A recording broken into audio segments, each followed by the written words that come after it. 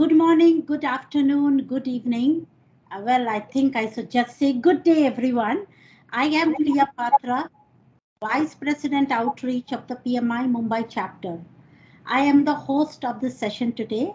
And of course, we have our chapter exchange chapter leaders also on this panel assisting me with by making to make this event as successful as ever.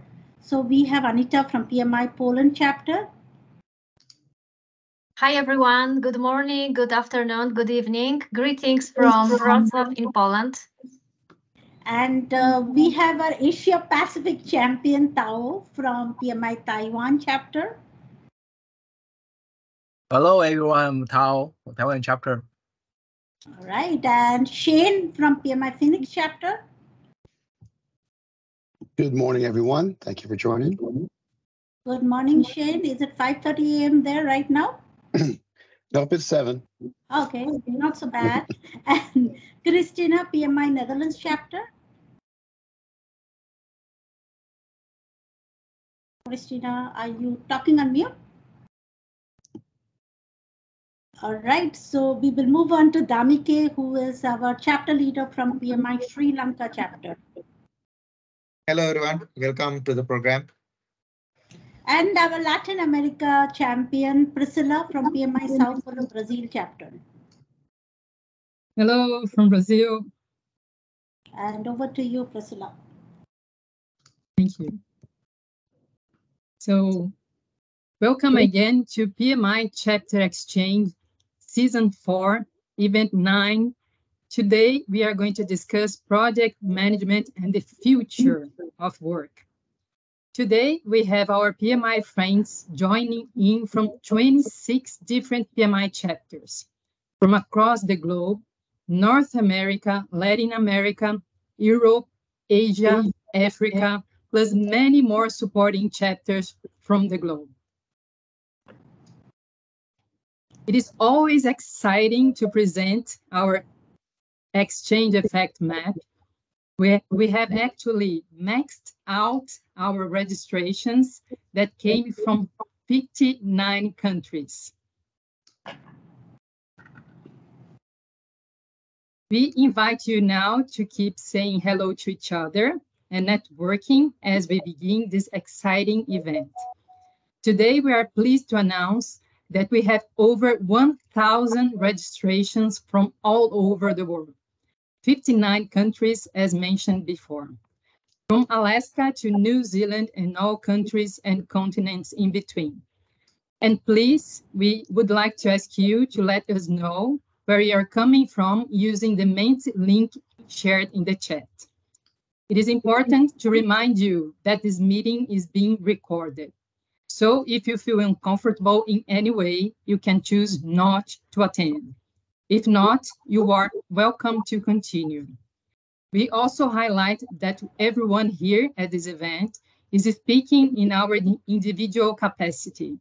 Then our opinions do not represent the opinions of our organizations in any way. And like we did in the last event, we will also spotlight you. How? Here are the rules. Participate actively in the event using the chat window. Share an interesting quote or comment on the topic or on this chapter exchange event. And then, in the end of the event, we will spotlight you. Plus, you and your quote or comment will be published in our attendee spotlight section in our Inside Exchange Nugget. So gear up and share your quote with us in the chat window. Thank you. Over to you, Damike. Thank you, Priscilla. So, ladies and gentlemen, put your hands together for our guest speaker of the day, Dr. Harold Kersner. Dr. Kersner is a Senior Executive Director with International Institute of Learning Incorporation and Professor Emirates of Systems Management at Baldwin Wallace University. Dr. Kersner is an expert in the areas of project, program, and portfolio management. and strategic planning, and he is also distinguished author in project management. Dr. Kersner has experience spanning across multiple domains: chemical, oil and gas, banking, pharmaceutical, IT, to name a few. He is highly skilled in delivering training across topics and industries, customizing methodology to align with organizational needs, designing curricula to address learning needs of organizations, coaching and mentoring project center of excellence and senior teams. Without much, I'm going to hand over the stage to Dr. Harold. Over to you. Thank you. Tell me, if you're a project manager, what are you managing? That sounds like a terrible question, right? Well, the answer is you're not managing projects today. You're managing part of a business. Project managers have been converted into business managers. We are now asking project managers to manage strategic projects rather than just traditional projects. For more than 30 years, the type of project that most project managers managed were projects that started out with well-defined business cases, well-defined statements of work, a work breakdown structure that you could take down to level 6, 7, or 8 for the duration of the project. Today, we're asking you to manage strategic projects. Those projects begin with an idea. Who managed these projects traditionally? These projects were managed traditionally by functional managers, not project managers. Executives have come to the realization it didn't work well letting functional managers manage the strategic projects. Why? Because functional managers were getting year-end bonuses. If you get a year-end bonus, where will you put your best resources? On the strategic projects that impact the future of the company, or the short-term projects that impact your Christmas bonus? So now we're asking project managers to take control of these strategic projects. The result is very, very challenging because in many companies, as much as 50 or 60 or 70% of these projects do not give us the benefits and value we expected. We're being challenged. We have new metrics. Forget about time, cost, and scope. We now have 30, 40, 50 other metrics on projects. We now have assumptions we've never worked with before. Business assumptions.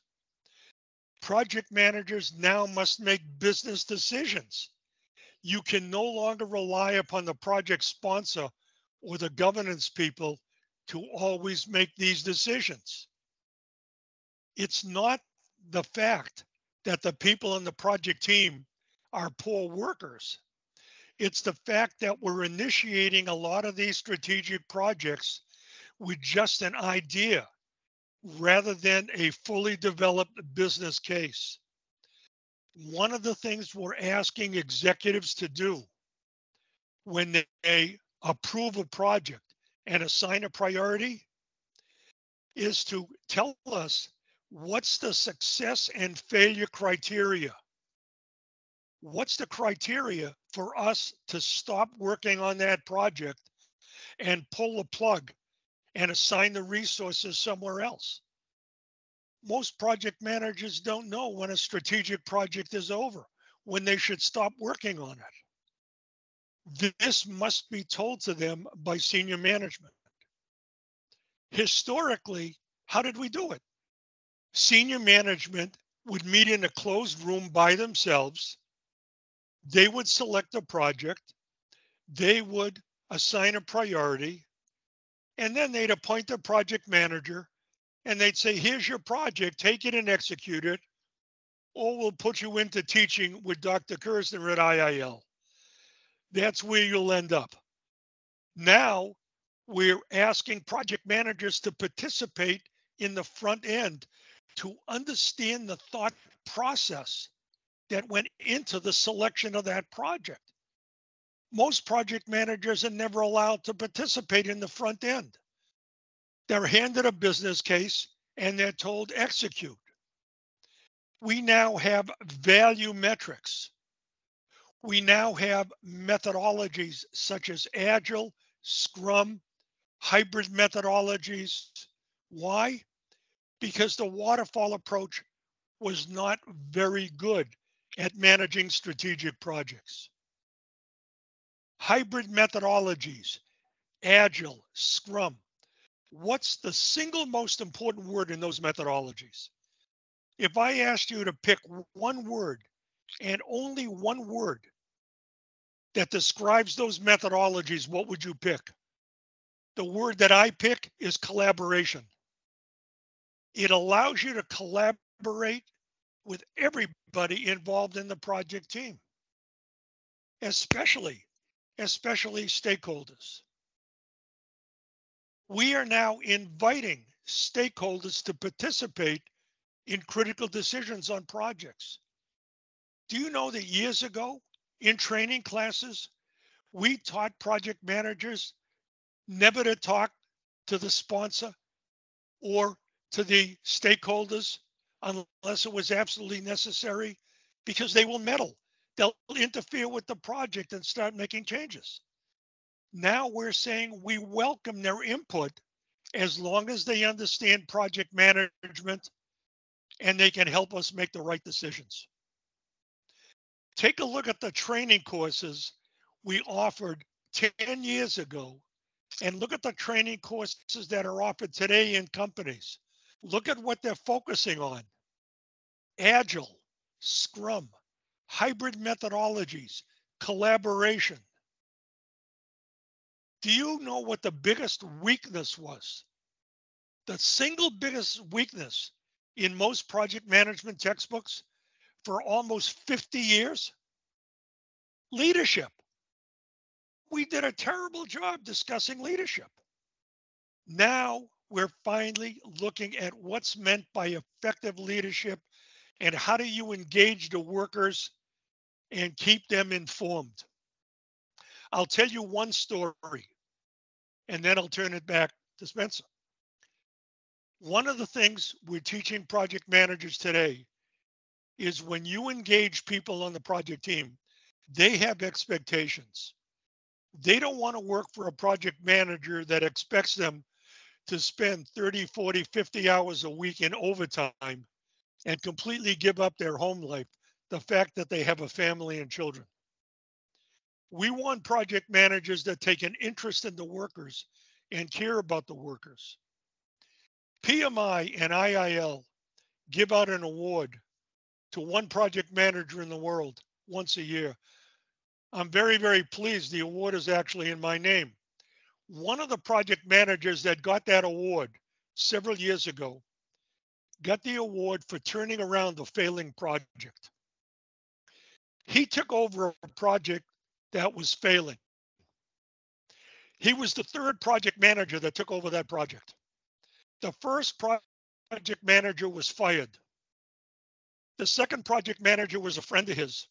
He watched his friend removed from the building in an ambulance. He then told everyone on the team, this is not going to happen to me. He looked at the project team and he said, you people are under tremendous pressure. You're under stress. You're working tremendous overtime. I want you to stop working on this project for at least 2 weeks. I want you to go home and spend time with the family.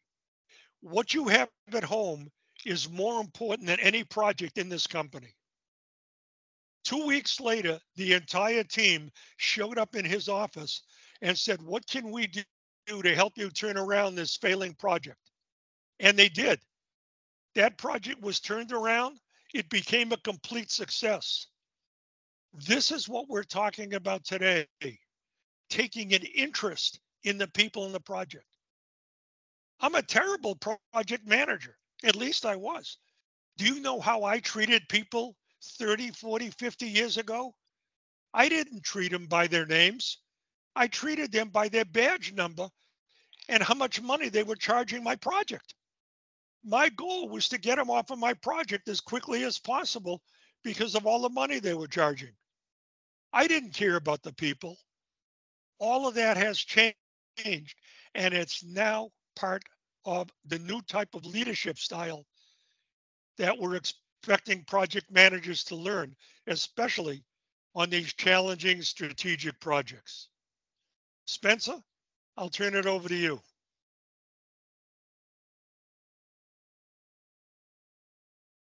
Well, Thank you, Dr. not Harold. So I think Spencer. somebody else is speaking first. Yeah. Sorry, Spencer, it is my turn.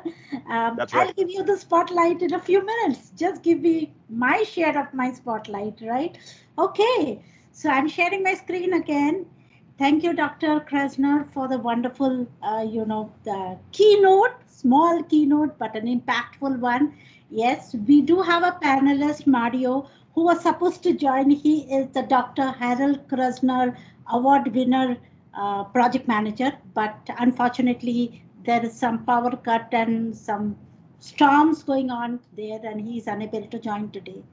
But nevertheless, thank you very much, Dr. Krasner, for that impactful and short message. And before we move on, this is what our program is all about. And we like to call it one team, one song and one dance. We have 26 partnering chapters. The logos are there on the screen. And in fact, we are present in all the regions that PMI is in today, isn't it? And PMI Chapter Exchange is nothing but a virtual community of chapter leaders. And trust me, when we started in 2020, I didn't know. In fact, we had never met each other, but we continued for 2 years until last year, where we got a chance to meet each other in person. And also last month when we were in the Global Summit in Atlanta. So it's all about virtual collaboration. Our vision is to evangelize chapter collaboration and encourage cultural diversity. We co-create these monthly events to bring in diverse perspectives to our chapter members, spurring networking opportunities and collaboration opportunities, of course. And by doing this, we are building a community to share good practices within and external to the program. And that is why we have not kept the secret here. We have even published a book. And this is this book, which we call this as a Xchange effect. And it is about, we like to call it as a phenomenon where diverse connections lead to innovative solutions with a compounding effect, one diverse connection at a time. And the learnings are all documented in this book. It is available on Amazon.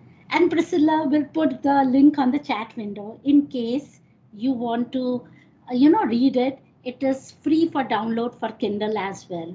So yes, this is all our learnings. It's a collaborative effort again. And please have a look at it and let us know what you think. And with this, over to you, Damiki, to introduce the Spotlight chapter of the event. Thanks, Priya.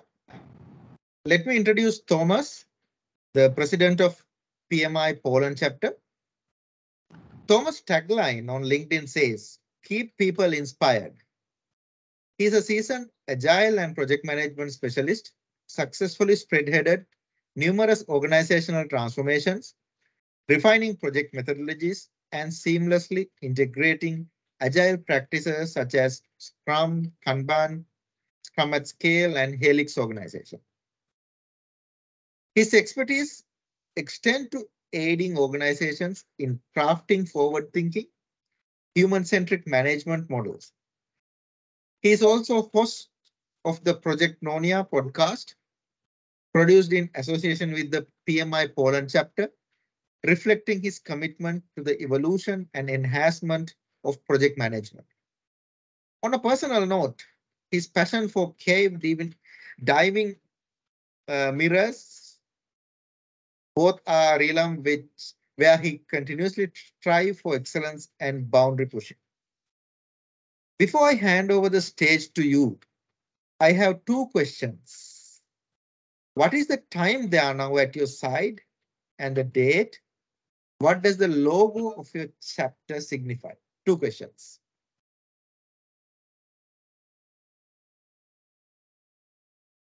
Over to you, Thomas.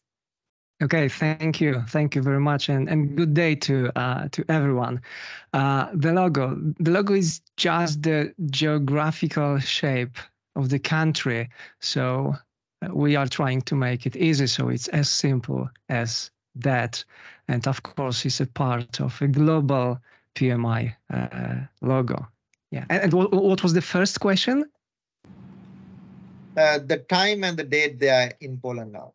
Oh, the time, it's 3:25 p.m., so earlier than in India right now. Yeah. Okay, my friends, let me tell you a story, a short story about extraordinary people and remarkable team, the PMI Poland chapter. This tale I want to share, it's not just about project management, but about making significant social impact and shaping the future. Over a decade ago, we embarked on a journey to empower young minds, especially those from challenging environments. One of our flagship initiatives, the Kids Camps, has been a beacon of hope for many young kids, offering them a chance to learn, grow, and believe in a brighter future. Of course, our story doesn't end here with kids. We realized the importance of nurturing the next generation of project managers. To address this, we formed a dedicated team within our chapter. Their mission: to boost the prospects of the young generation in the project management area. One of our notable achievements in this area is the University Project Management Games, an innovative, I think in Europe or maybe in the world, an innovative and engaging platform for students to own their skills. Our commitment to excellence is further reflected in the numerous large-scale conferences we organize each year. I think this year we had 5 or 6 quite huge conferences. And the highlight is our annual International Congress in Warsaw next week, actually, an event that not only showcases our expertise, but also brings together international minds. In pursuing knowledge sharing, we took a significant step by translating the PMBOK version 7 into Polish. This endeavor has not only enhanced our local project management community, but also bridged language barriers, making knowledge more accessible. But at the heart of our chapter lies the spirit of community and trust. This is very, very important and personal to myself. We believe in not just working together, but also in celebrating together. These moments of joy and camaraderie which makes us more than a team. Actually, they make us a family, I believe. And our mentoring program, now its 7th edition, is a testament to our commitment to personal and professional growth. It's another flagship initiative of PMI Poland chapter. It's a platform where experience meets enthusiasm, where mentors and mentees together chart new paths in project management. This year, 2023, we are celebrating 2 significant milestones: the 20th anniversary of our chapter and the 10th anniversary of our quarterly magazine, Strefa PMI. These landmarks are not just numbers, they are, I believe, symbols of enduring dedication and evolving journey. And finally, I want to extend my heartfelt gratitude to all the volunteers worldwide, to all of you here, because your selfless commitment is changing the world for the better. Together, as volunteers, we are not only just making projects, we are shaping a better future. So thank you for being part of this incredible journey. Thank you. Thank you, Thomas. And what a wonderful way to start the talk. Let me tell you a story. You captivated us, for sure. And yeah, the Strefa PMI, Poland, I know it. I did give an interview. It's a wonderful magazine. Please, everyone on this call, I encourage you to read that magazine. Reach out to Anita if you want to be featured in that magazine. Sorry, Anita, I took the liberty of inviting everyone. Okay, so I think without further ado, we will move on to the next section. And Damiki, over to you to Anita, over to you to introduce the moderator of the day. Yes. Thank you, Tomasz, for presentation about Poland chapter, and thank you, Priya, for inviting everyone to Strefa PMI. I'm more than happy to conduct more interviews if you're interested.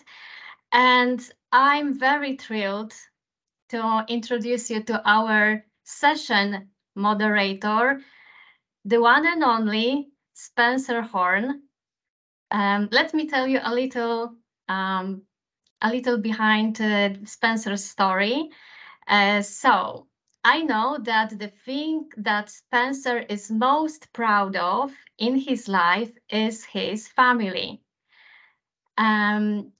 Spencer, you have been married for 37 years, as we know, to the love of your life. And your wife is a partner and COO of Altium Leadership. We know that together you have 5 children, and if I'm counting right, you're soon to have 8 grandchildren. Big congrats to that, Spencer. And what I also know personally about you is that you love the outdoors, hiking and riding your bike. And on top of that, you love to learn. Spencer has a MS in economics from the University of Utah. He is a certified speaking professional with National Speakers Association, which is a designation which less than 17% of NSA speakers and 6% of all speakers worldwide achieve. Spencer is executive coach, a certified team performance coach, and licensed behavior analyst.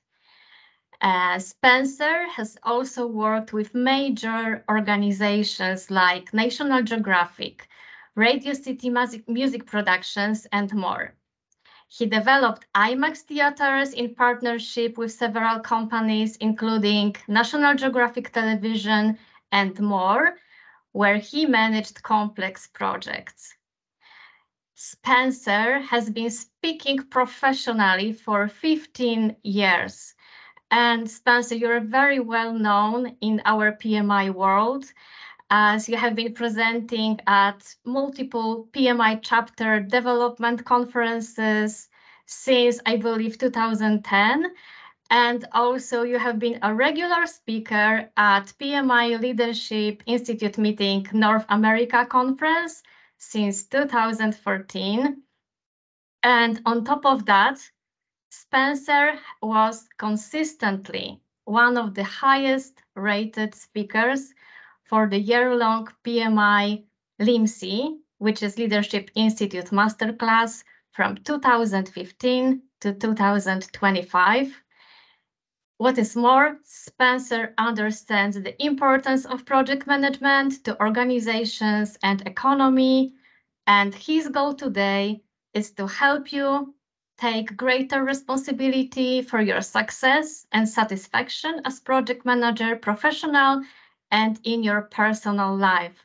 That's amazing bio, Spencer. I hand over the stage to you. Thank you for accepting the invitation. Oh my goodness. So huge gratitude. Thank you, Annetta, for that great introduction. I am so excited to be with you all around the world today. I want you to think back to where you were in 2019, just 4 years ago. How did your view of the future of project management differ than it does today? Well, back in 2019, the Organization for Economic Cooperation and Development made a bold forecast.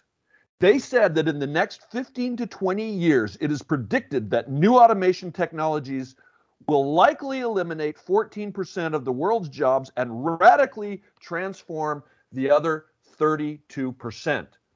That was before We had things like ChatGPT and other generative AI explode into the marketplace as we have in these last few years.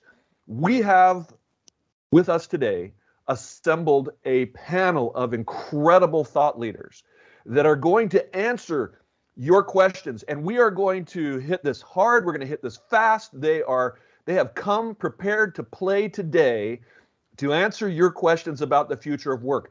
Your job as participants, whatever it is you're doing, stop that and get focused on these panelists, because we want to hear your concerns. We want to hear your questions. Do you believe that those predictions were accurate?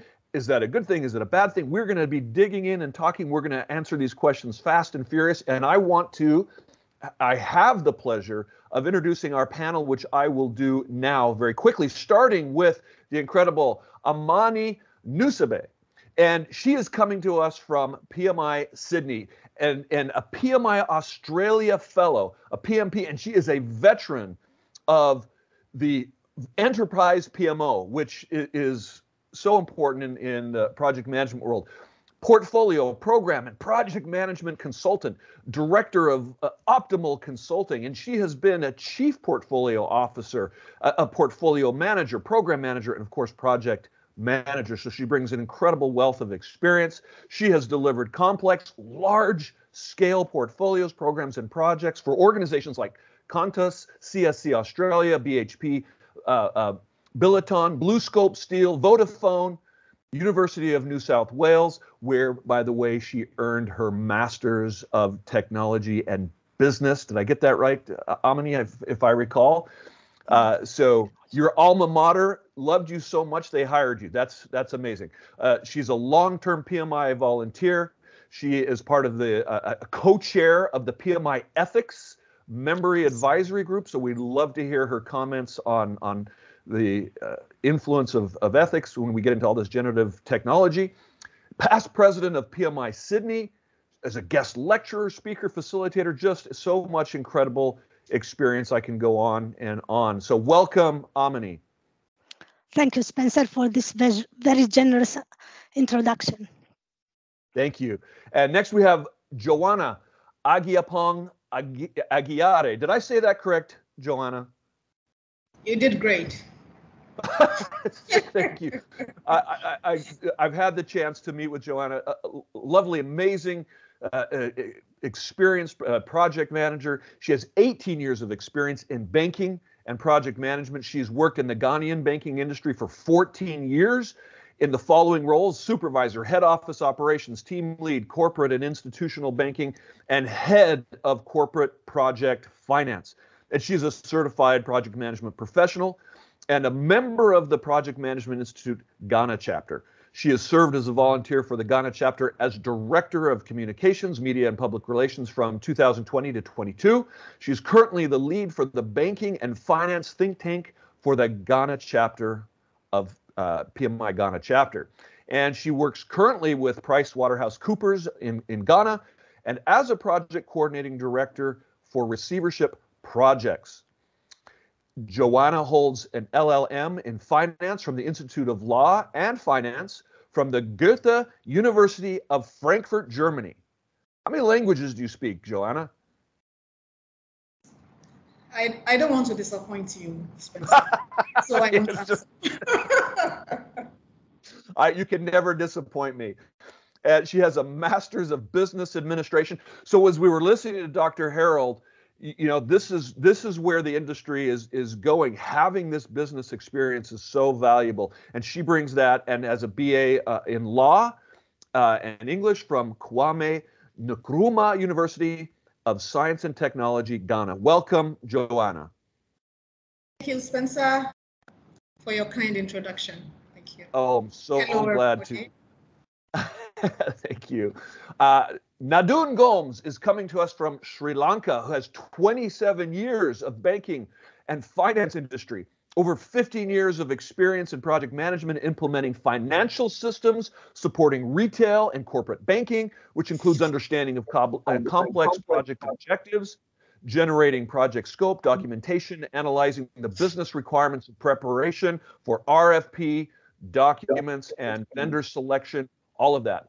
So just a tremendous amount of experience working with software engineers, vendors, and subject matter experts in both business and or operations.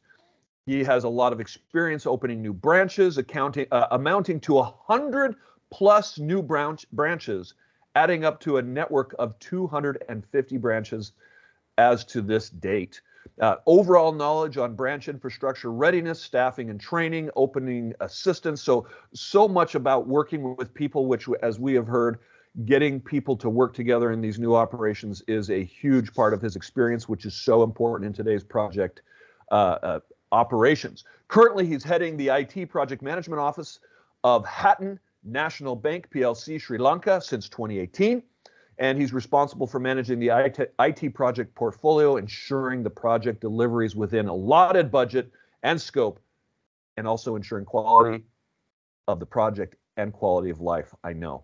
So he's got over 10 years of hands-on experience in conducting training to banking staff, so he brings that to this table. We're so glad to have you, Nadun. Welcome.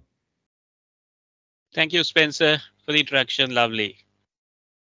Wonderful, thank you. And now we have Yolanda Cabrera Sibesma, who is coming to us from the Netherlands, and she is the Chief Executive Officer of Sintil Pharma BV.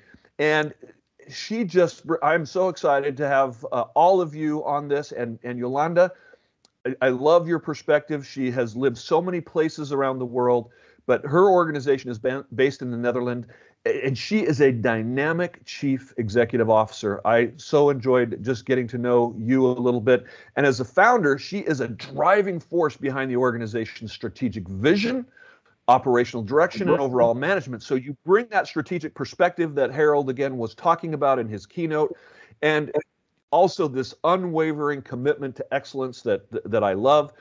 She's reached a pivotal point in her career when she's assumed the position of managing partner.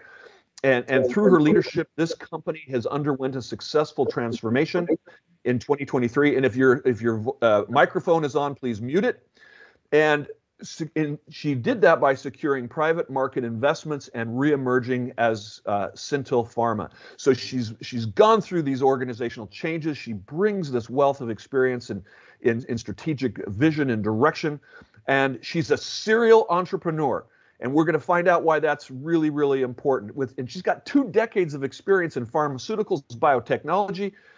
You know, with all of these folks, I could spend hours talking about their bona fides, but we don't have time. But her journey began as a student at Yale School of Public Health, you know, and so she knows a thing or two, and she developed this clinical research database, which I'm excited to hear about. She has this diverse background which encompass scientific and management roles across public and private enterprises, and that's really driven her entrepreneurial business acumen.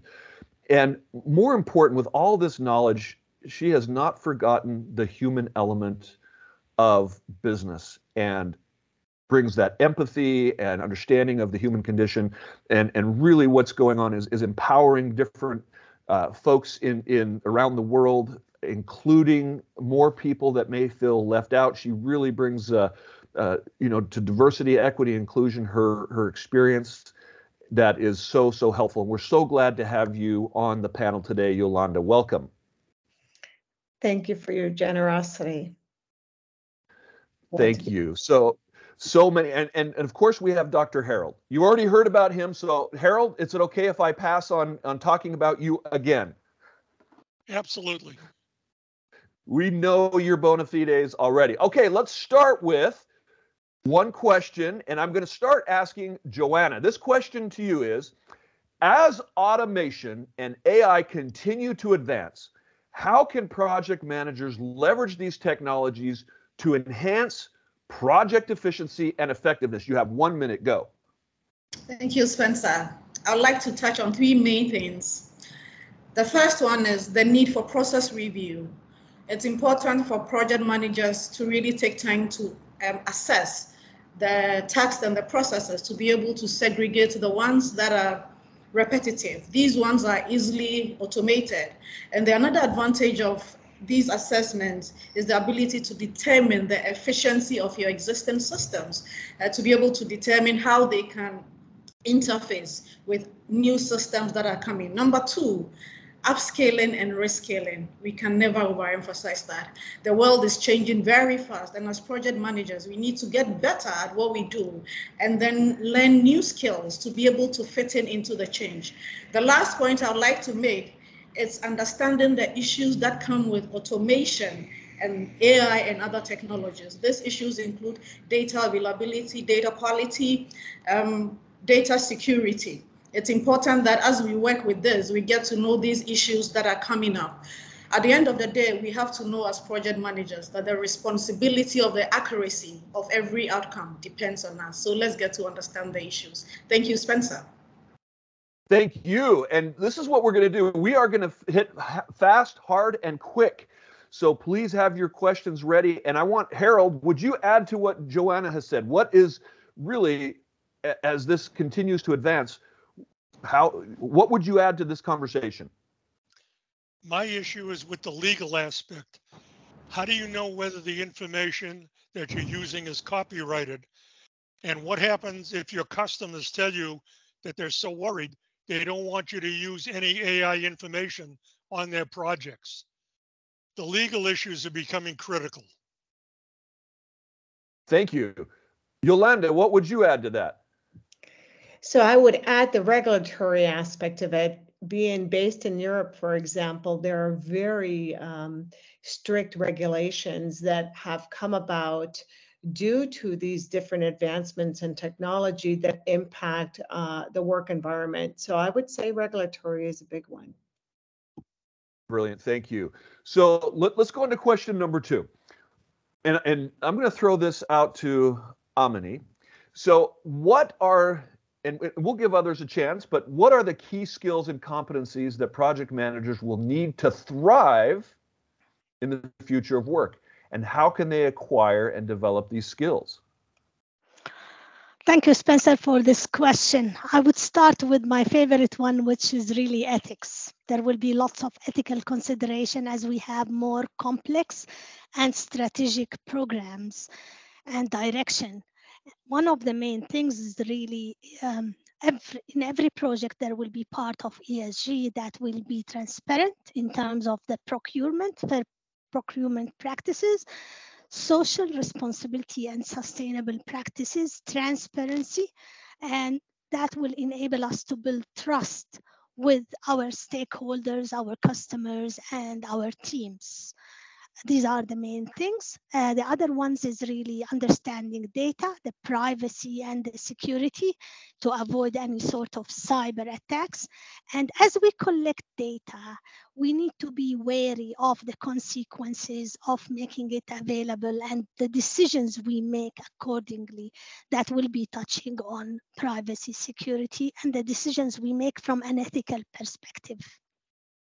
Amani, I want to put you on the spot here. So you talked about several skills, but one of the skills you said is ethics. How do you develop ethics as a skill?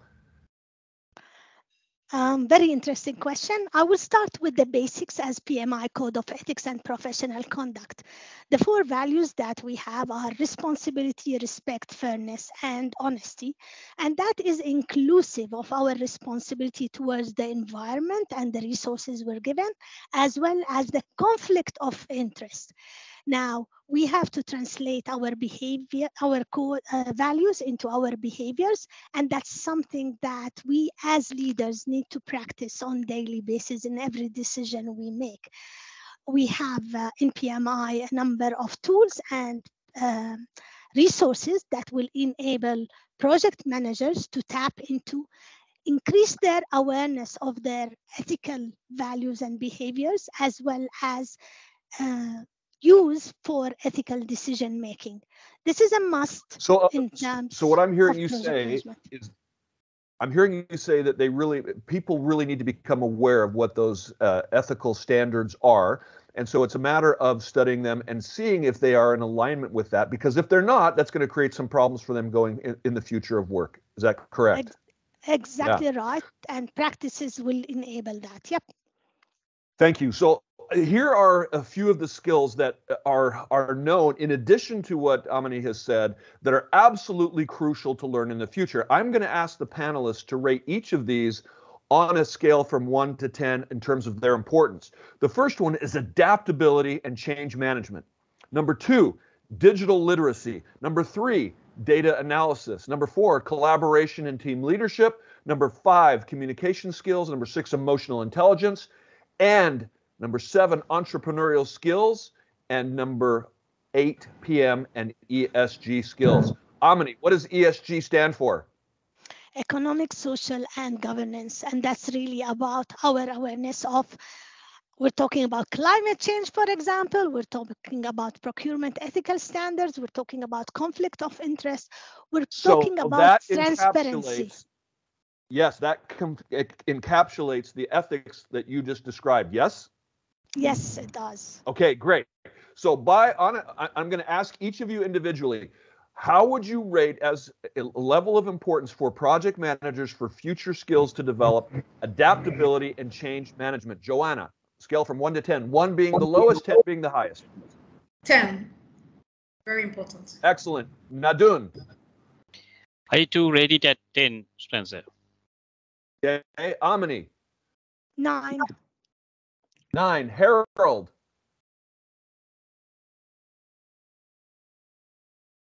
Okay, Harold's on mute. Yolanda. 10.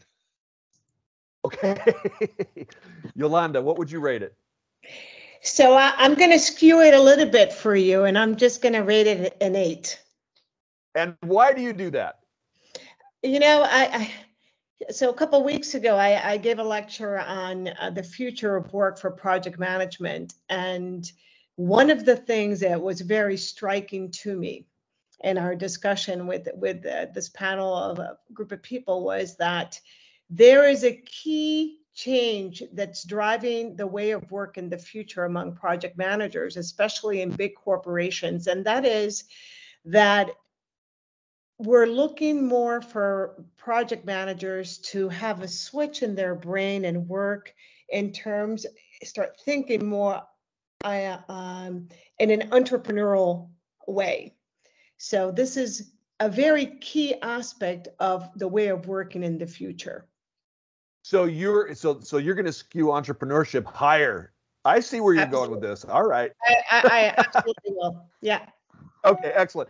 Well, let's get to the second one. Digital literacy. Yolanda, scale from 1 to 10. 10. Joanna, 1 to 10. Digital literacy. 10. Nadun.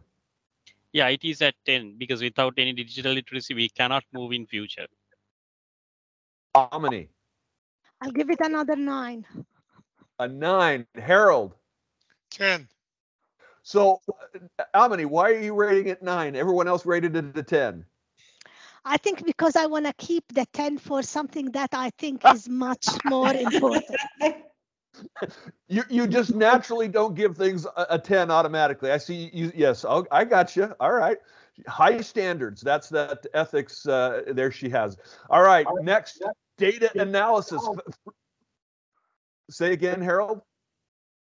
I'd give data analysis a 5. That's why you have team members. Okay, hold on. I want to come back to that. 5. Joanna, data analysis.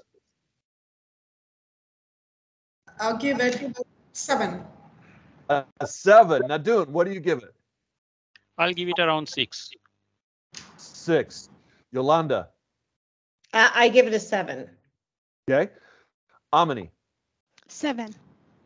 Okay, we've heard a little bit from Harold. Nadun, why did you rate it as a 6? Why I rated it at 6, Spencer? Because data analytics, the data is available, but technology and the people are there to analyze and present it. So analytics is a different part, but the automation is there for you to analyze and give. So data is important, but the automation is on top of that is the most important. That's why I rated it at 6. You know what? I hope you guys, whoever's listening, everyone that's listening, appreciate how quickly they're coming. They're on their toes. We've got a question coming in that we're going to get to in a second. Let's do the rest of these skills. Collaboration and team leadership. Yolanda, start with you. 1 to 10. I give that a 8. Harold, collaboration and team leadership. You give it a 20? Yes. You in your keynote, you highlighted collaboration in part of your keynote. We'll come back to you. We'll come back to you. Nadun, collaboration. I give it at and 9. team leadership. I give it at 9. 9. Joanna. 10 asterisks. I agree with Dr. Harold Kessner. Okay, 20. Amini. 9. Another 9.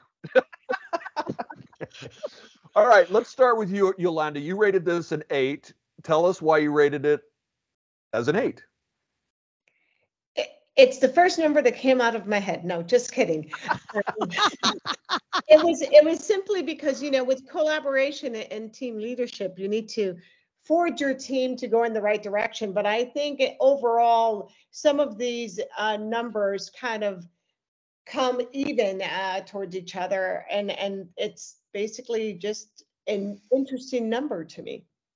You're just attempting to create some differentiation and some variance, and because everything, if everything is important, then nothing is important, is what I'm hearing you say. Is that right? It's sort of, you know, what I'd like to see is collaboration and team leadership aligned with emotional intelligence. Well, we're getting to emotional intelligence. That's one of the other skills. We'll come back to that. So what you would do is put those all together. It's sort of, yeah. And listen, if I'm simplifying it, you stop me and say, hey, Spencer, come on, let's ask a better question here and tell me what that is. But okay, Harold, why 20? Projects are managed by people. They're not managed by tools and techniques. If you're a project manager, you should believe in what I call servant leadership. There are other names for it. In other words, if you're a project manager, do the people on the team work for you or do you work for them? The answer is you work for them. Your job is leadership, to motivate them and get them to do their job effectively.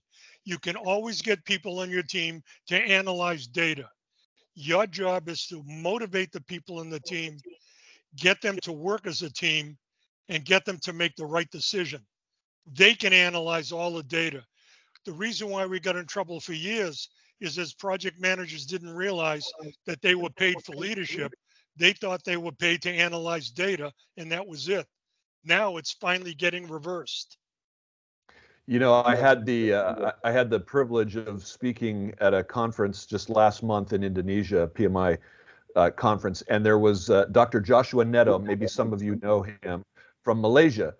Brilliant individual, and he was talking after he heard me speak. He says, you know, I used to be so good at completing the project, and these are his words. I would get it done on time, on budget, but there were blood all over the walls, and nobody ever wanted to work with me again after that project. And so he was unable to sustain that productivity because he would just, you know, it was killing the teams. As you were telling your story, Harold, you were telling the story about no one wanting to work because there was no life balance. The same thing is very, very true. And he has since learned, but that was his story about how he had to learn. It's not about the project on budget and just those metrics. It's about the ability to sustain that. Okay, let's go to communication skills very, very, very quickly. Communication skills, 1 to 10. Amini, 1 to 10. Another 9. Another 9. Nadun. I'll give 10. Yolanda. I'd give it a 10. Joanna. I give it a 9. Harold. 10. Okay, Yolanda, now you've got some grade and you've got some scoring inflation going on. Why do you rate communication so high? I think, you know, open and transparent communication is key in any function that you're in. It will always be rated 10 in my scale. Excellent. Thank you for that very concise and wonderful answer. Emotional intelligence, 1 to 10. Let's see. Let's start with you, Joanna. 10, absolutely. How many? Emotional intelligence. That's the one that needs 10.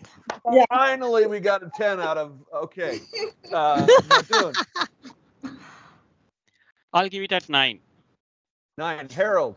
10. Okay, Amini, why did you rate this a 10? Why did you break with your own rules here?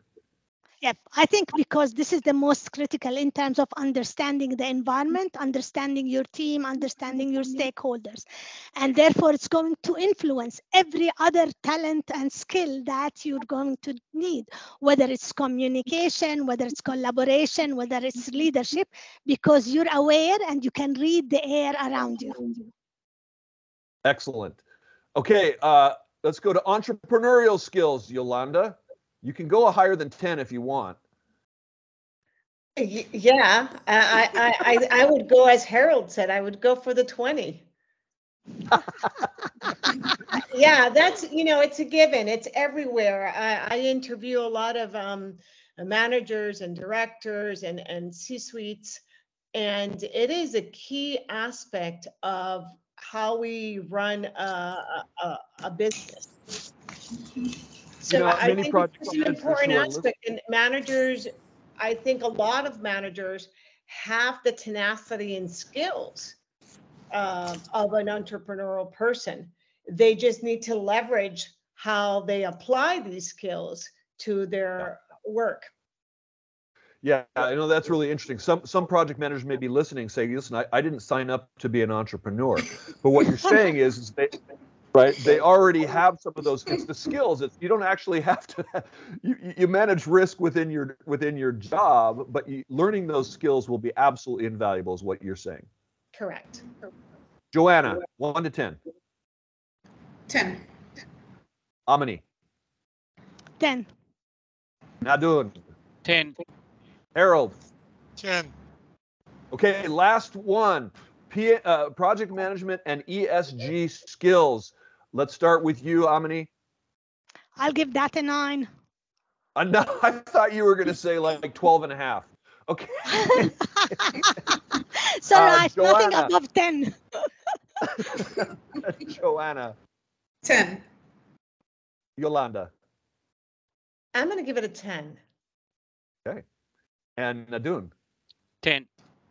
Harold. 10. Okay, I think we've had enough question on that. This next discussion on that. The next question we have is from our audience. This is for you, Nadun.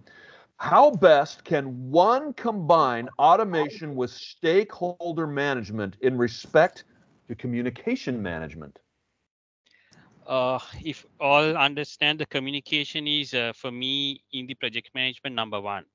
Stakeholders, what they want is they want accurate, timely information.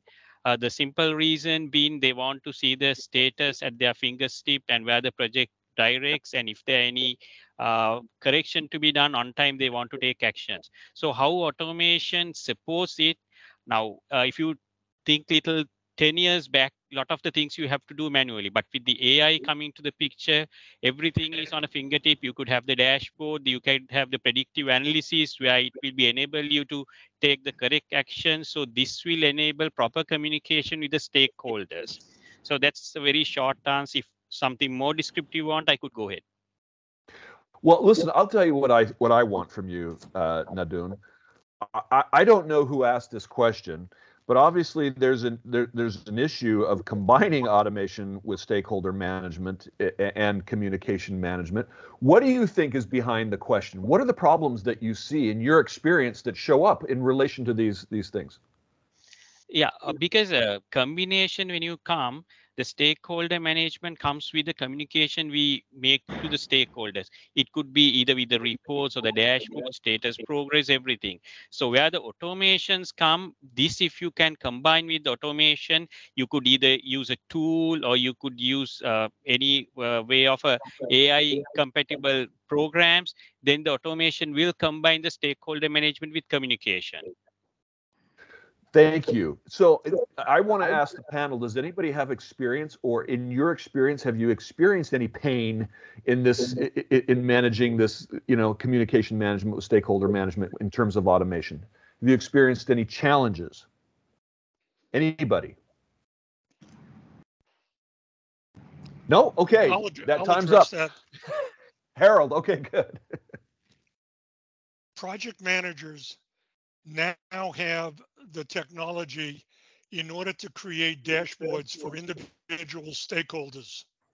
One of the things that we teach project managers today is when you meet with a stakeholder, don't ask them what information they want to see. Ask them what decisions they have to make. And then you provide them with the metrics and information for the decisions that they have to make. If you ask a stakeholder what information do they want to see, they'll say every metric you have in your library. And that's going to drive you insane. You ask stakeholders today. That is a perfect segue, Harold, to our next question. And that is, when I was asking everyone about the skills that needed to be developed on a scale from 1 to 10, one of our listeners suggested everything can't be all important all the time. And so that individual wanted you to rank those skills. So I'm going to list them again, and I want you to rank those from most important to least important from your perspective, okay? So we're going back to the skills, and they are adaptability and change management, digital literacy, data analysis, collaboration and team leadership, communication, emotional intelligence, entrepreneurial skills, PM and ESG skills. So you get to rank those from most to least. Who wants to start? Raise your hand. Who is eager to go? Awesome, Joanna. Listen, Okay. teacher's pet. This is amazing. Go ahead. I still stick to my 9, and let me give a reason. Communication is important, but the person doing the communication, that factor of 1 I didn't add, is the person who will be doing the communication. It's absolutely important, the ability of the person to be able to differentiate stakeholders, to be able to categorize them and know this communication works for these stakeholders. It's also key. So that's why I withheld my 1, because the person doing the communication is an important factor. Thank you. Rank order them, Nadun. Rank order those. Okay, so adaptability, still 10, digital literacy 10. Okay, hold on. Let me. Sorry, I'm going to interrupt you, Joanna. In order of importance. So there's how many did I give you? Like 8 of them. Which is the most? Okay. Which would you put first, second, third, all the way down? Okay. So emotional intelligence would come first. Number 1. Yep. Yes. Entrepreneurial skills would come second. Second. Collaboration and team leadership will come third. Adaptability, I would put it at 4th. I want to rate this. Okay, so that is great. Here's what I'm going to do. I'm going to ask you what's your number 1 and what's your last. Okay, Nadun, what is the most important and what is the least important on that list to you? For me, the most important is the adaptability. The least important is the data analysis. Brilliant. Thank you. Amini, most important, least important? Most important is emotional intelligence and least important is data analysis. Excellent. Yolanda, most important, least? I second what Amini said, for sure. Excellent. Harold.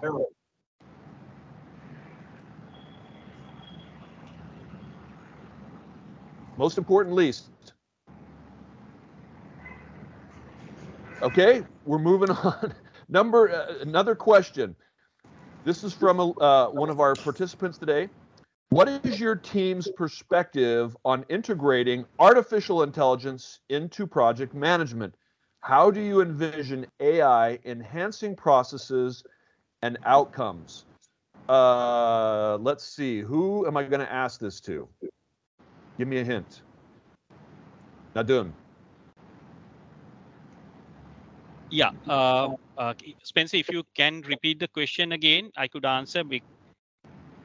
Yes, it says, what is your team's perspective on integrating artificial intelligence into project management? How do you envision AI enhancing processes and outcomes? Right. If I take that question, now when you take AI, most of the repetitive tasks done by the project managers now can be automated, because then project managers will have their time to more focus on the human aspects of the leadership to drive the projects. Then the second thing, what I will say is, with the AI available, we could go ahead with the predictive analysis, which will give a in-deep understanding what the project outcome will be in future. Then apart from that, for the resource allocation also, we could use a lot of AI capabilities to use the resource at its maximum. And again, another aspect is on the risk management side. Those are the 4 key areas what I think will add from the AI to the project management discipline. I love the fast, concise answer. Well done. Yolanda, I have a question just for you. Sure. Okay. The question is, could you share insights into ongoing initiatives to incorporate artificial intelligence into your organization's project management practices? What specific strategies are being employed to maximize the benefits of this technology? So there's different technologies out there nowadays, right? I think incorporating different platforms in the space that I am, for example, we integrate different programs and have licensing agreements with different providers to integrate what's available out there in order to run certain requests from our stakeholders or other managers that we're managing in different projects. So that's one of the things that we do specifically. Now, in terms of how to manage this, I think it becomes more challenging. I think AI is just one way, but one of the things that you see most out there is machine learning, which is a technology that's being implemented a lot across different channels, especially within the pharmaceutical and biotech space. Thank you. You know, we hear so much about how is AI affecting the future of work. I want to know how you think, and this is my question for the panel. How is AI affecting our sense of self? And I'm talking about, how does it impact you and me? And let me share with you where I'm going. If anyone studied marketing in the 60s in the United States, there was this research that was done. There were cake makers, you know, like Betty Crocker. If you've ever heard of Betty Crocker cake mixes, I don't know if you have that product in your country, but think of a pre-mixed cake that comes, cake mix that comes in a box. They made it so simple that all you had to do was add water. People did not like that because they felt like it was cheating. It felt like they weren't doing any of the work. And so in their research, what they did is they made people add one ingredient. They took out the pre-mixed egg. They say add water and an egg. Now all of a sudden people felt good about themselves because they were doing something. So my question to you is how I use ChatGPT almost every single day. Use it in creating marketing plans and ideas and messaging and podcasting. Is there a problem, number one, with how it impacts ourselves, about how we work and what we accomplish, number one? And number two, what do you find as, let's say you're applying for a bank loan, because we have some banking experts, right? And I apply for a bank loan and an AI algorithm determines whether or not I get that loan. If I get the loan, does the automated system tell me, and how does that impact me as a customer versus hearing from a human, number two? Or if I don't get the loan, is there a difference in how I receive the negative news as a human? Do you understand where I'm going with this? Let's add some of the human element to AI. Who wants to tackle that question? I'll tackle it first. Excellent. It's not a matter of bringing in the technology. It's a matter of people feeling that they're removed from their comfort zones. You've got people that are working on project teams that have done the same job, the same activity for maybe decades. You have stakeholders that have worked the same way with clients and contractors for years. They are worried about being removed from their comfort zone. Anytime you bring in something like AI, you have to let people know what the expectations are about their performance as a result of bringing this in. because you're removing people from comfort zones. That's critical. You know, Harold, you're not only removing them from comfort zones, you actually are removing positions. 5 years ago, a good friend of mine is a manager for Deloitte, you know, a major organization, worldwide organization, and they integrated into their contract management process an algorithm. I forget the name of it, what it's called. They named it some name 5 years ago. And basically, that is the work that interns used to do and learn the business. They would come into the business and they would review all the contracts. Well, that's now no longer available to them. So those are jobs that are being taken to develop, contractors and managers within Deloitte. That no longer exists. So some people are truly nervous. I just want to know also from the rest of you, how does using, let's say we do change and we adapt and we use AI, how does that impact our sense of self? And how does it impact our end users when they experience our services delivered through AI versus a human? Joanna, thank you. I would like to start from the impact on ourselves. Realistically, irrespective of how senior you are, whenever you are informed of automation, you have a feeling that is the beginning of the process, that something is going to change. And so it makes you understand that the people who you are leading would have a more intense feeling about it. And so, for instance, when you work in a bank, you know, the operations department of the bank is quite repetitive. And so anytime the operations unit hear that we are going to automate the processes, in as much as they are not going to lose their jobs, you realize that there is fear. There are these two terms I've come to get acquainted with: cheerleaders and fear leaders of change. And so whenever these things are coming, you have to be, as a leader, to be able to communicate the insecurities that come with it. You need to be able to get the team to relax. And then the second part of it is, AI is redirecting our efforts. And as a leader, if you are able to communicate this clear and certainly to your team, it minimizes the anxiety. AI and automation redirect our efforts from the repetitive tasks and release time for us. That is a very good concept PMI is preaching, and it's very true. It releases you from the repetitive task and give you more time to learn leadership. As Kezna said, most project managers started from tasks and processes, inputs and outputs, and now we are forced to go into leadership. There are project managers and project directors now having to go to C-suite, and all of a sudden you find yourself not being ready. And so that is the advantage of AI, redirecting our efforts into leadership. Thank you, Spencer. Are you saying that technology can help bridge the gap with our leadership experience? Is that what I heard you say? Exactly. Okay, so I'm gonna throw a wrinkle at you. You know, this little technology piece that I have in my hand right here is a supercomputer. I argue that this thing is making me stupid, because I rely more and more on this technology and I become less and less capable. I can't even remember phone numbers. Why? Because it's all done for me. Is there anything to that? So my sense of self is I can't function without my technology. It's like the movie The Matrix. I need to download how to lead, in my head. Okay, now I can lead. That's what I heard you say. Yes. And I think it's important. Sorry. I want to mix it up a little bit here. Amini, what do you say to that? You raised your hand, then Yolanda, I come to you.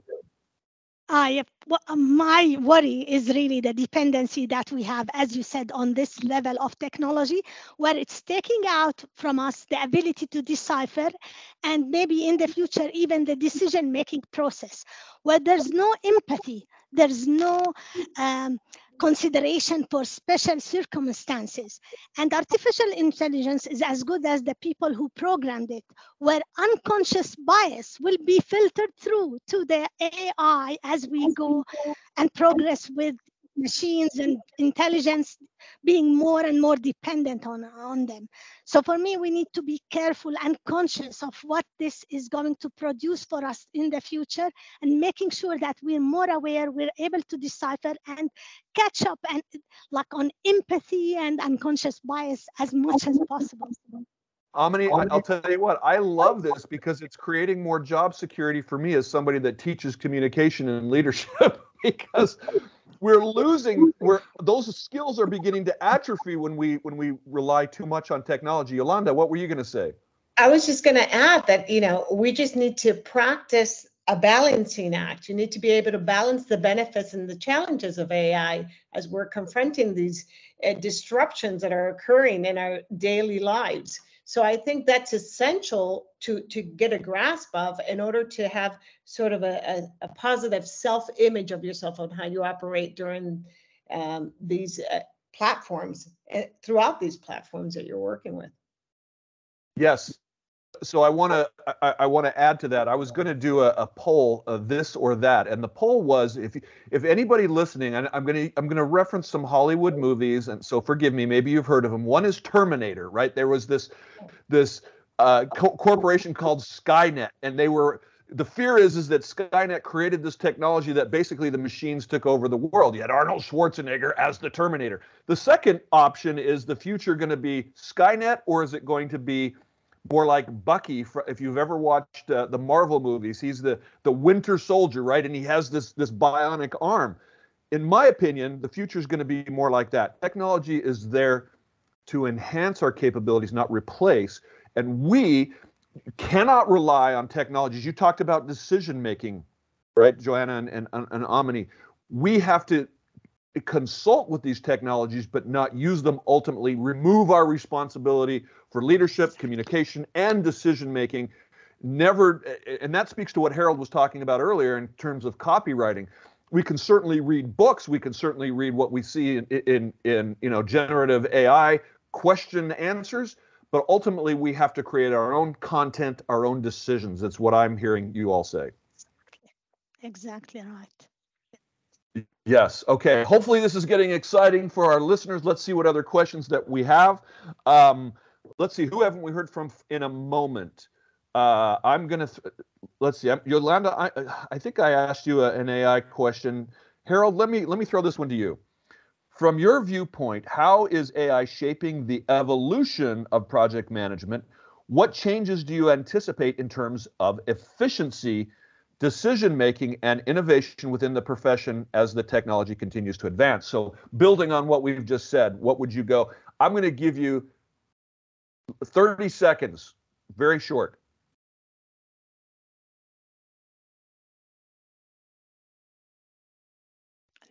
Harold? Okay, let's. He's on. Harold, you're on mute.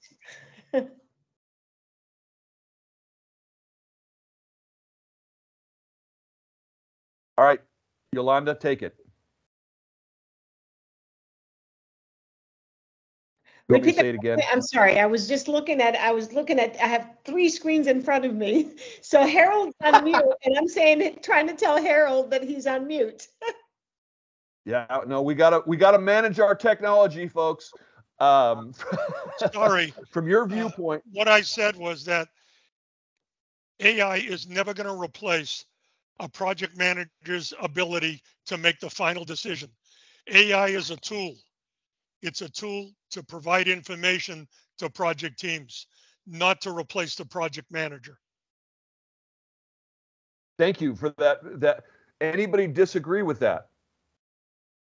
Who can give us, okay, who can add to that?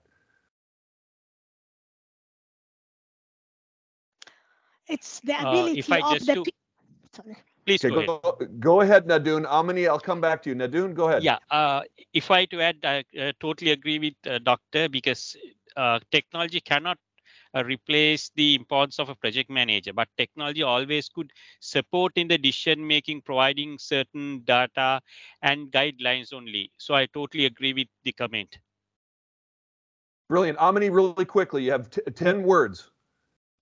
Same here, decisions making, we need to take responsibility for the decisions we make or we do not make. And therefore, back to the ethics in terms of deciphering what is presented in front of us as PMs. Excellent. So this is a question. We have, our time is running out. We have less than 10 minutes.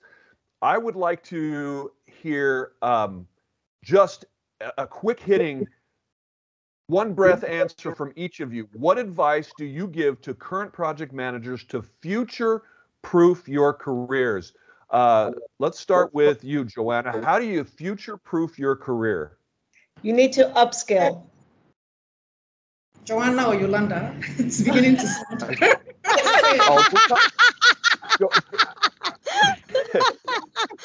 That was a ventriloquism, Yolanda. That is really amazing. I'm coming to you, Yolanda. Joanna. Okay. Prepare for growth. And you prepare for growth by learning leadership, getting very good at emotional intelligence. And then when you are rising to management position, to C-suite, you would be ready. Thank you. Excellent. Thank you. Yolanda, what do you think? I think stay curious, but always upskill. Amani. Continue your journey of self-growth as much as possible. Whatever gap you have, ensure that you fulfill it, whether for yourself or someone within your team. Excellent. Nadun. Yeah, future project management should be focusing on their power skills like communication, the leadership. Then apart from that, they should have the culture specific leadership also. They have to embrace the diversity and the inclusion.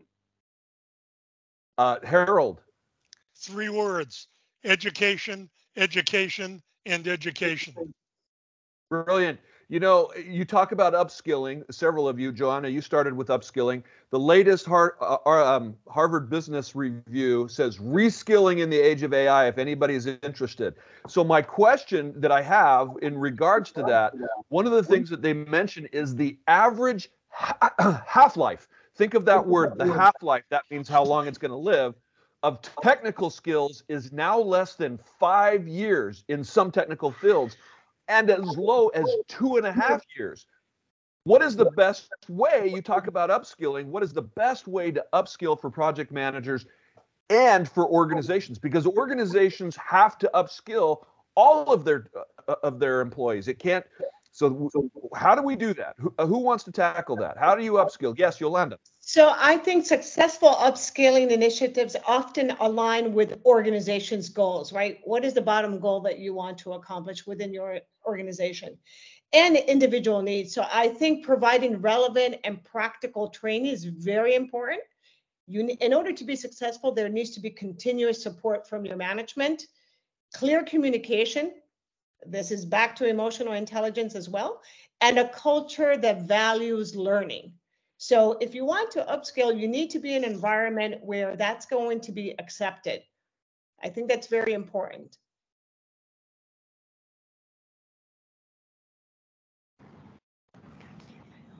I can't hear you, Spencer. We can't hear you, I thought Spencer. I unmuted myself. Thank you for calling me out. We have so little time. You know, we have such a diverse audience. Right now, we have people from all over the world. So let's talk about a little bit in terms of differences in how different cultures deal with some of these issues. So let me see,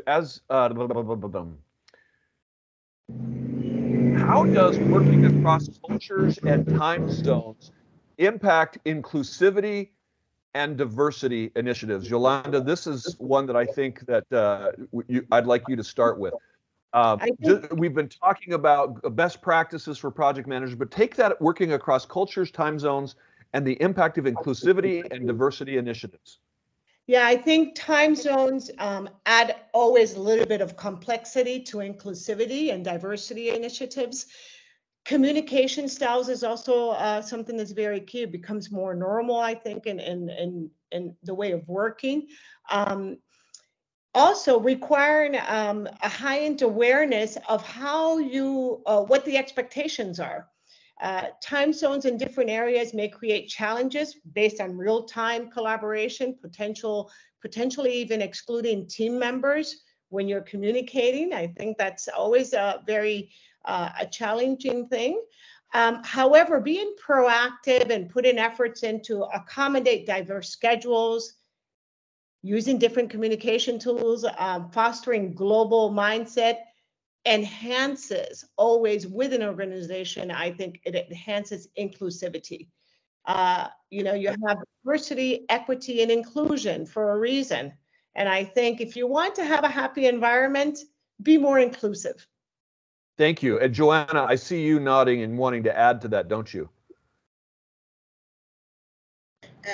I want to add briefly that if you are a team leader, it's important to be culturally aware of the composition of your team. Communication is perceived differently by different settings. And so you may not be able to cover all areas, but it's important to know the people you are dealing with, their cultural expectations of the project they are in, so that you would be able to communicate and create harmony. Thank you. Thank you. I am deciding what would be maybe our last question here. In the future, which roles in project teams could be most impacted by emerging technologies? So this is, you know, different areas in project management. Which do you think will have the, you know, be impacted the most by emerging technologies? Who'd like to tackle that one first? Nadun, thank you. Okay, I'll take the question. Two roles mainly will get impacted according to my estimation. The first is the role of the project manager. Project manager you can't replace, but project manager will be supported by a lot of automated the information, everything to handle his job much in an easy way. But the decision making always relies with the project manager's ability. The second one is on the project sponsor, where the timely decisions could be taken with the available technology. So these two roles will mainly impact with the technology development in the project management field in future. Can I just love the short. Yes, please do. So I just want to add one very important thing. As a leader in an organization, I think one of the things that we find, at least in the space that I'm in, is the administrative role. So such things as data entry, data analysis, basic analysis, those things have become more automated. So I think that you know, leadership project managers are here to stay. You're not going to lose your job. Let's make that very clear. Nobody's going to lose their job. If anything, we're going to need more project managers. Yes, and I love that. So as we have like a minute, actually a minute left, is there anything that you would like to say that I didn't ask you or the audience didn't ask you that we just have to end with? You've got 10 seconds to say it. Nadun, what would you want to say that we haven't said? I think maybe we can add a small title for project manager, calling digital project manager in future. Excellent. Joanna, what would you say? 10 seconds. How would you leave? What haven't I asked you? I'm reading a quote. When we consider the scope of the challenge to prepare for the future of work, it is important to understand that many children currently in primary school will work in jobs as adults that do not exist today. World Development Report 2019. As project management, we may have to work in roles that don't exist today a year from now. So let's get ready. Thank you. Love that. Amini. I want to touch on the legal aspects. What we call the legal aspects today, I think, are more ethical issues that everyone needs to be aware of, regardless of the legality within their own countries. So if we consider ethical decisions, ethical data, dealing with things ethically, we will be on the top of our game. Excellent. Harold, a few seconds. Project management is no longer a career path. Instead, it's one of the 4 or 5 strategic competencies that companies need in order for the company to survive. It's been elevated from a career path to a strategic competency. Yes, Yolanda, the last word. Had to unmute, sorry. Yes, I think that was really beautifully said, Harold. And I'll just add to that by saying, let's all embrace the platforms. Love that. Thank you so much for your energy today. Thank you for allowing me to be your moderator. Thank you for coming. Priya, I turn it back over to you, hopefully on time. Yes, of Great job, course. Spencer. Just on time, Spencer. And Well great done. job, everyone.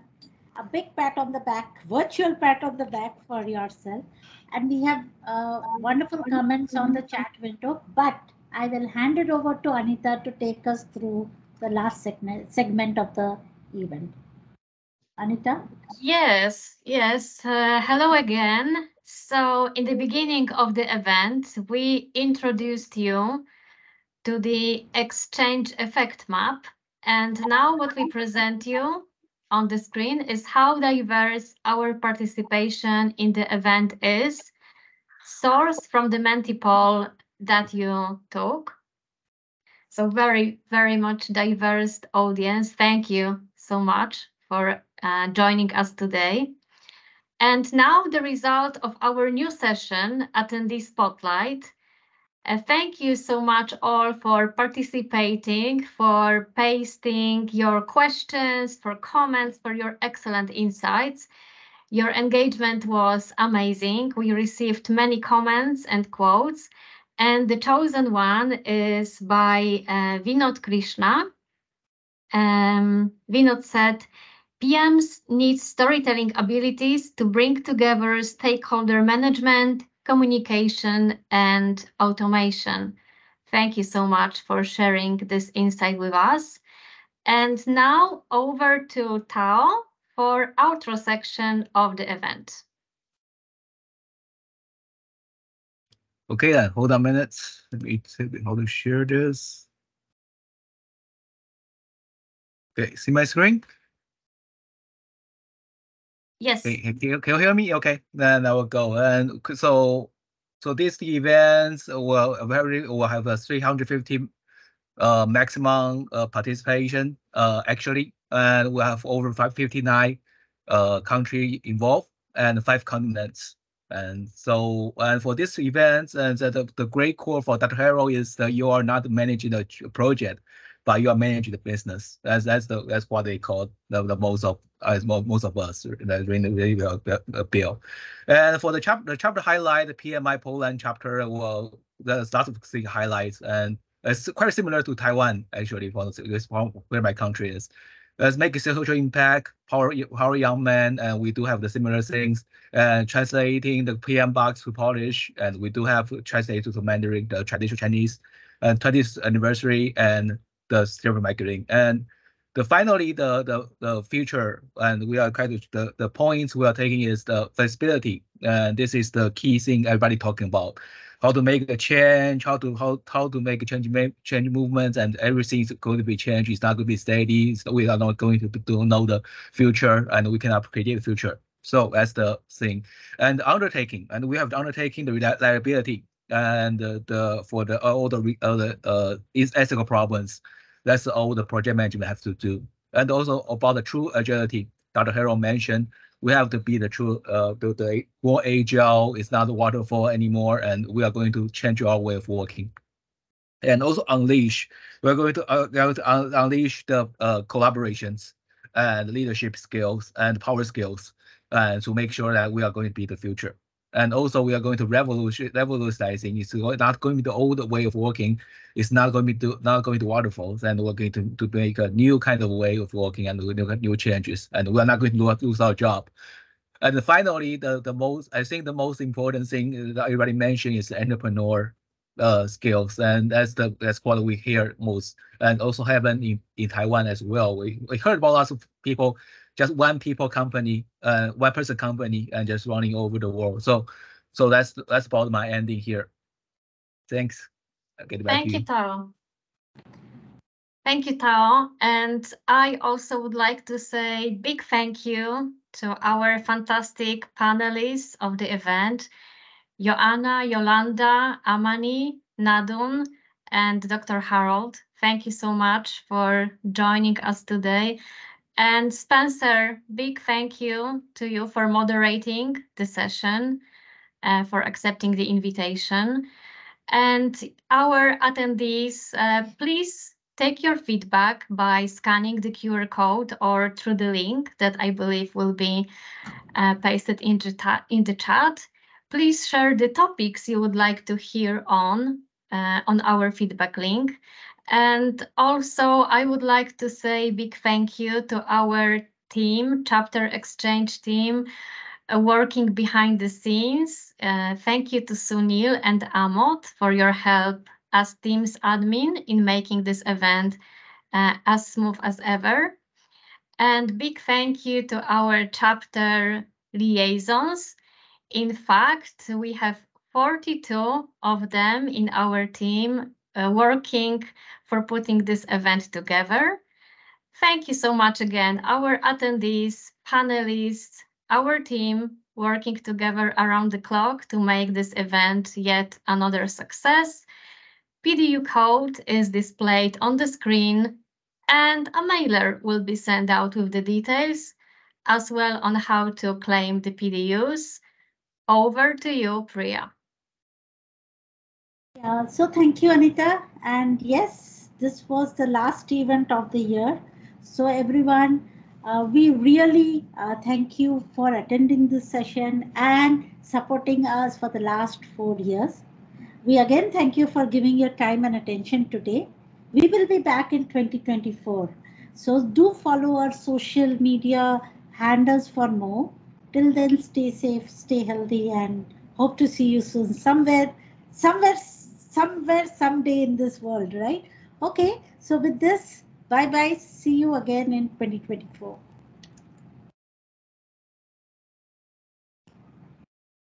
Bye.